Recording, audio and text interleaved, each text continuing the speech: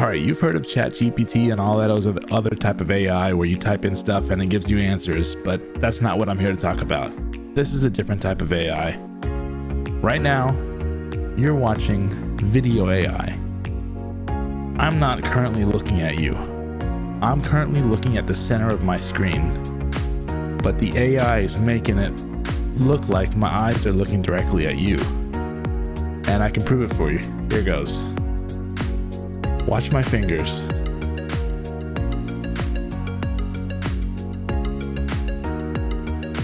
See how it's overlaying an eye over my eyes to make it look like I'm looking at you.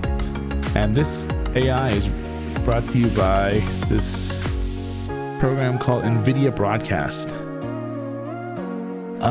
It's got this eye contact beta feature, which is really cool because I have a horrible habit of when I'm recording videos, I like to look at myself on my screen instead of looking directly at the camera like I am right now. I'm looking at the camera right now, and now I'm going to look down at my screen.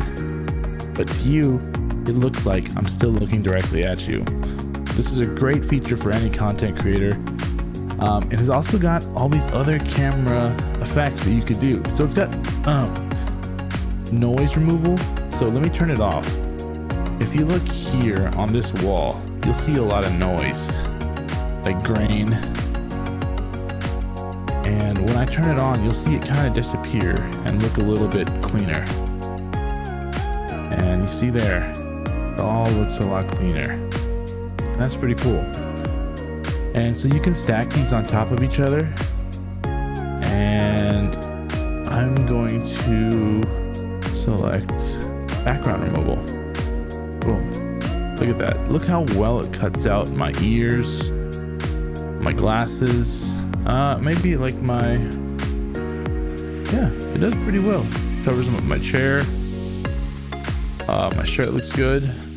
I'd give this like a 9 out of 10 as far as the cutout goes. You can do a background blur. So if you've got a messy room like I have right behind me, you can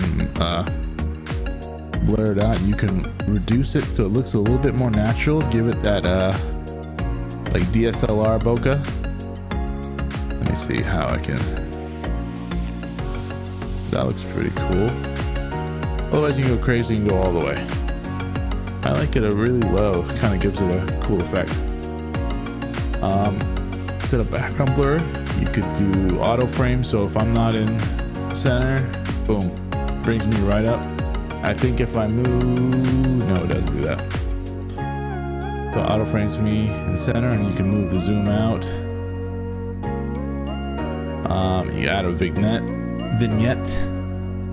So you can see it right now, it's kind of subtle, but I can turn it up. And boom. I don't really know how else this is useful unless you want like a dramatic video effect. And yeah, so I really like, what is it, the noise and the eye contact beta, because as a content creator, it's a bad habit not to look directly at your audience, and I have a bad habit of looking directly at myself on screen. Looks like I'm looking directly at you. So again, you can see, look at those eyes, how it kind of overlays on top of my eyes. So it looks like I'm looking at you. I love it. I think I'm going to use it going forward for a lot of my talking head content.